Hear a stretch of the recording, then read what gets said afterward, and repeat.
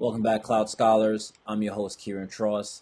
I'm excited to talk about Microsoft's new Authentication Strength feature, plus I'm going to talk about MFA number matching. So let's begin talking about Authentication Strength. Authentication Strength allows administrators to specify different authentication methods based on scenarios. Let's say you have guest users and you're like, hey, I need to make sure that I'm keeping company resources safe. You can now have specific authentication methods based on guest users alone. If you want to have authentication requirements on a set of users, let's say high executive employees, you can have authentication methods for them because they may be accessing confidential data. Now, in terms of MFA number matching, it helps safeguard your environment against MFA spamming. So, what is MFA spamming? MFA spamming. MFA spamming has become more prevalent in our society. Hackers are always trying to come up with a new way to infiltrate a system. Hackers are getting through the first method of authentication, a user's password, and then hoping the user accidentally or even carelessly clicks on approve on their device. I read a Microsoft article that stated that 1% of users will accept an MFA approval request on the first try. So, with the authentication strength, we're going about fixing a couple different things. We're preventing accidental approvals. There have been times where sometimes you'll get a request coming in and it says, push for approval. And let's just say the user is logged into a web browser and they log into a VDI machine. And once they log into the VDI machine, the password is saved in the browser. Now that push notification is going to automatically pop up. But if the user is used to going through that every day, they might think to themselves, hey, it's just the browser that's acting up. Let me just click OK so I can get to it. But that's actually a hacker. Another thing that we're going to be able to safeguard against is lazy users. Absolutely every organization has it where users just don't care. They don't think the security is that important. Plus, hey, they just work there. As long as they get their check, they don't care. And then finally, what we are able to do is increase our security posture. As an IT admin or administrator or even manager or whatever role you are in your organization, one of the things that you want to do is you want to always think of increasing your security posture, because when you increase your security posture, you're able to sleep better at night. Last thing you want to do is have these security risks and have your company go on and get hacked, and then next thing you know, you're into a very, very long week. All right, Cloud Scholars, we are back at the Azure portal, and what I want to talk a little bit about and show you is two major topics. This is one, the number matching MFA, and then two, we're also going to talk a little bit about the strengthening, right? So that's the authentication strengthening. So one of the scenarios we're going to go through is applying, right, different conditional access policies and using the strengthening based on users in a higher team. So we're going to go through a finance exec team. And then another thing we're going to go through is applying that strengthening to users outside of our network. So if you see here, we have Peter Parker. And Peter Parker is a new user I just created for this lab. And I'm going to go to groups, and we can see that he's a part of the finance exec team. So that's good. So what we need to do is I'm going to come back here, or I kind of just went to Azure Active Directory, which is fine. And I'm going to go down to security. So now I'm over at security. What I need to go to is authentication methods. And if you notice here, there's authentication strength preview, and then there's also policies. So authentication strength, you can use and you can set that up. But one of the things I want to talk about first is I want to go through the number matching MFA. So if I go here and I'm clicking policies, which I'm already on, and I go to Microsoft Authenticator, what they have right now is this configure portion. And if I go and click on enable, and I can set this up to a select user so that I can do all users. And authentication message, I can make it for push. And then also when I come over here to configure, it'll give me a number of options. So the three options that we have here is require a number matching for push notification, show application name in push and password notifications, and then show geographic location in push and password list notifications. So one thing I want to let you know is that it says right now, it says if the feature status is set to Microsoft Manage, it will be enabled by Microsoft at an appropriate time after the preview.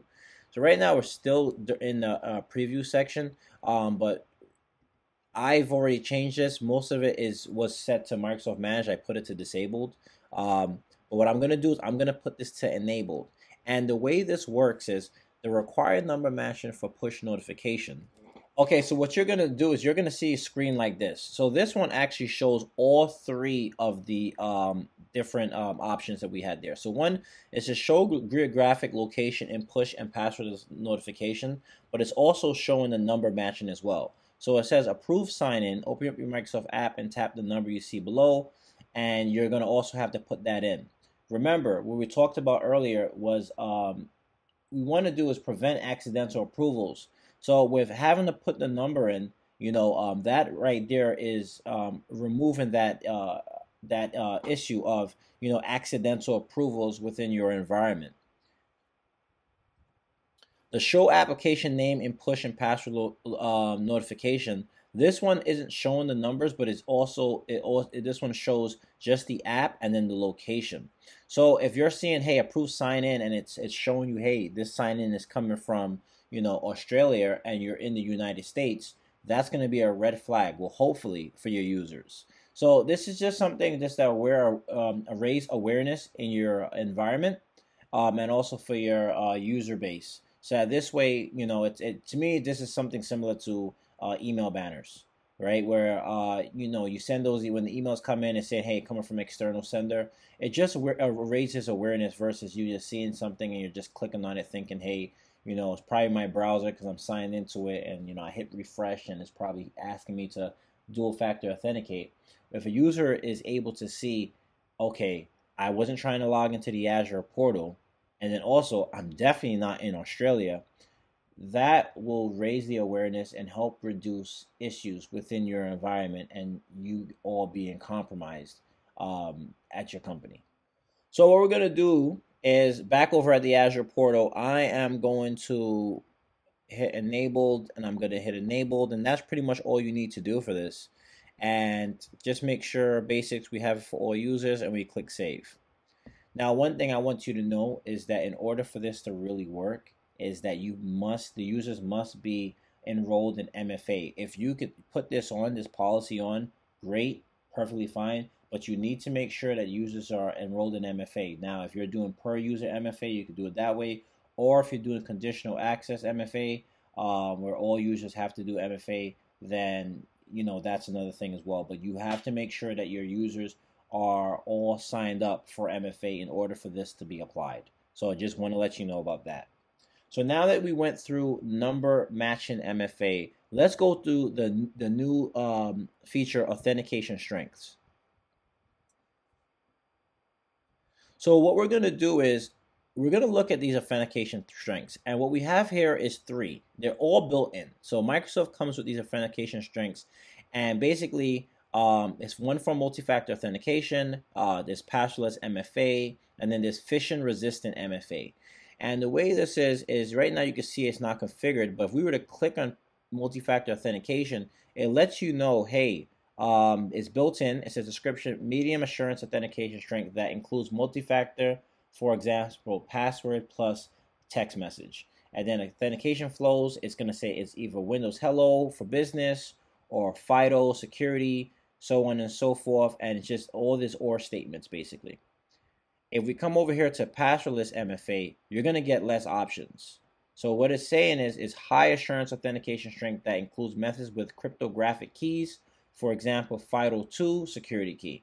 And then it goes into authentication flows, which is Windows Hello for Business, FIDO2 security key, certificate-based, or Microsoft Authenticator.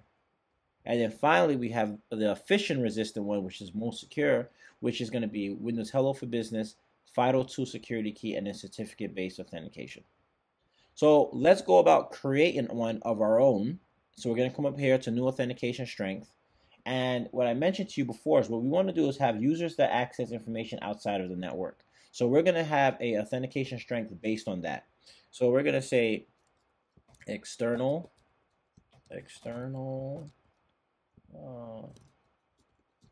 authentication, and this is users that access company data outside, if I can type, of corp. And what we want to do for this is say, okay, we want to make sure that it's certificate-based authentication, and then we could also do something where we can drop one of these down here as well. But it's all right. We can just do passwords and SMS, right? Text messages. And if we click next, it's going to let us know. It says during sign-in, users will be required to authenticate using one of the following messages, and password is plus SMS or certificate-based authentication. And then you come over here and you click create. That shouldn't take too long. All right, great. So the next authentication method we want to create is we're going to say new authentication strength, and then this one's going to be for our exec team. So we want to make sure that this authentication is really high priority. So this is confidential. So this is confidential docs. Authentication strength for exec finance team. And we're going to say we're not playing any games with this, or we're saying, hey, listen, you have your FIDO key. This is the only way you're going to get into it. And we'll just click, you know what, we could add one more. And we can click next, and that will be that. So what we're doing here is if you have a conditional access policy where you have push notifications for people to get into your environment or to access their emails or so on and so forth, fine. But we're going to take it up a notch to say, okay, this data is information, is it's proprietary data for our company. This is intellectual data, and we need to make sure that it stays safeguarded. So right now, you look, you have all these conditions here, but they're not configured yet. So what we need to do is now run over to conditional access, and what we need to do is create a conditional access policy. So I have none right now, and I'm going to click new policy. And the name of this policy is going to be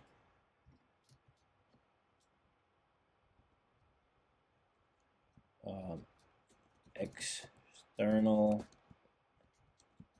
access. We'll just call it like that. And we're going to drop this. And, I don't want to do it to all users. This is definitely a lab environment, but I want to make sure that I'm doing it to a specific user group. So I'm just going to throw one user in there. So I'm just going to drop in, let's drop in Eddie Murphy and click select. Now, you can just drop it to all users in your environment when you're doing it, and make sure that you have an exclude so that this way you don't lock yourself out just in case something does happen. But I don't have my known locations built out. So for this, I'm just going to do it this way. You can still get the gist of the lab. And then I can say here for cloud apps, I can say all cloud apps. It's giving me that message, say, hey, make sure you don't lock yourself out.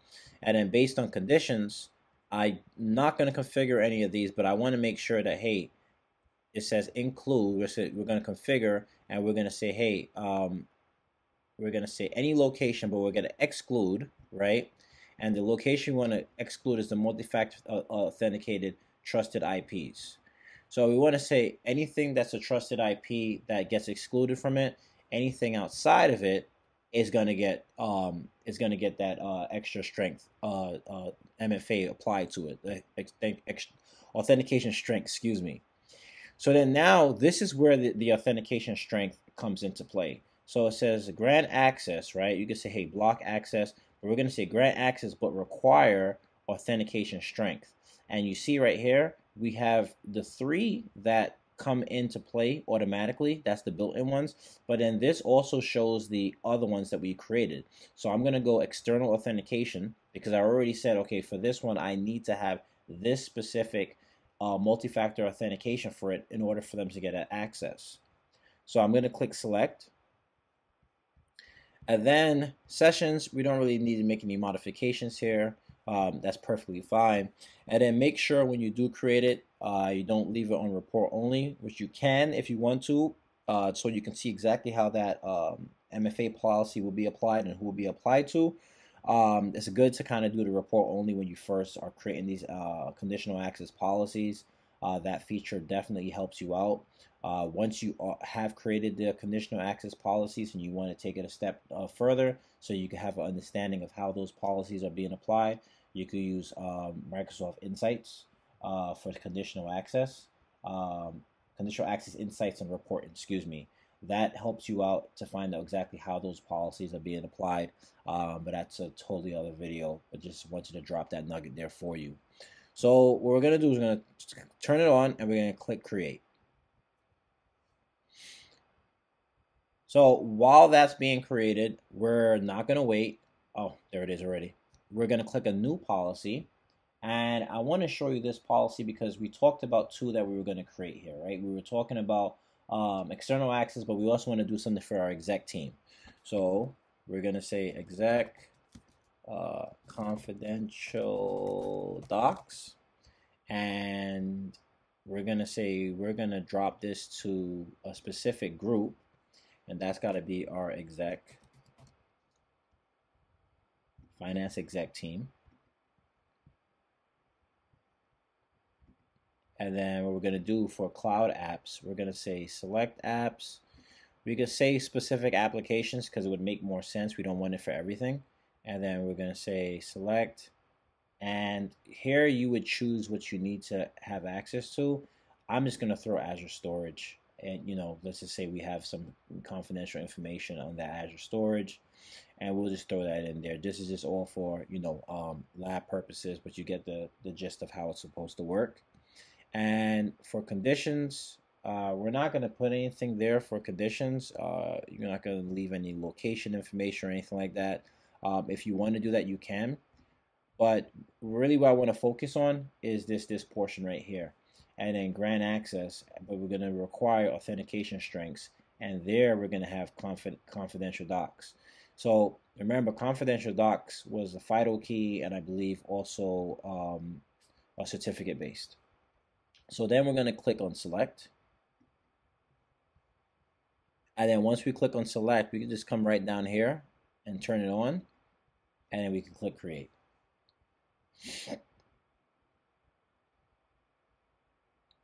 And that's pretty much it. That's how you go about with setting up conditional access authentication strengths.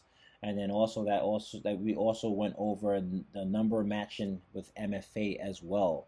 So this was a mixture of a how-to plus what is video. I hope that you found the content of this video to be valuable. If you have any questions, please leave it in the comments. I will be leaving Microsoft documentation for you in the description as well, so that this way you can read a little bit more about, you know, authentication strengths and the different scenarios that you can use it with.